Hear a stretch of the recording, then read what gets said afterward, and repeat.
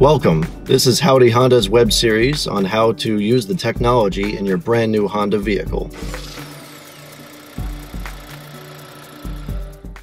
Today we're going to talk about how to use the adaptive cruise control in your 2018 Honda Civic.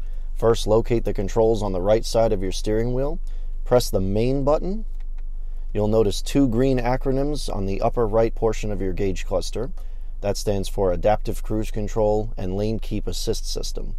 For your Adaptive Cruise Control, now just drive up to your desired speed, then press the Set button, and then from there you can set a following distance of how far you'd like to stay behind the car in front of you using this button here, and you give it a tap to change between the different intervals.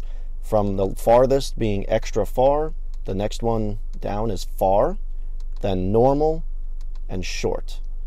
All of them corresponding to different gaps between the vehicle in front of you. Select the one that you like, and the car will do the rest, as far as slowing down to keep you from the vehicle in front of you, speeding up once that vehicle has sped up to your desired set speed.